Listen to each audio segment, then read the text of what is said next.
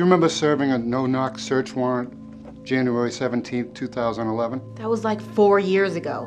Captain Petrucci, is it true you're in command of a rogue group of cops that stole from drug dealers? No. My men are well-trained officers, protecting the rights of innocent people. You need the money. This is how we get it, all right? There's no backing out of this. Your kid needs you. You know they got a fucking witness? I know Petrucci and your pops go way back, but if one of us disappears, it's only a matter of time before the rest of us go.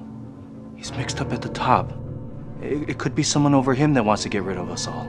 Have you ever used the N-word, Officer Bronson? Well, have you ever used the N-word, ma'am? They're ruling this thing a suicide. They? Isn't this your case? Well, is it a suicide? That's what it looks like. Do you have a white pride tattoo on your stomach? Who the hell are you to tell me that I can't enjoy being white? They seem to think they have a slam dunk case. All the officers involved are going to prison.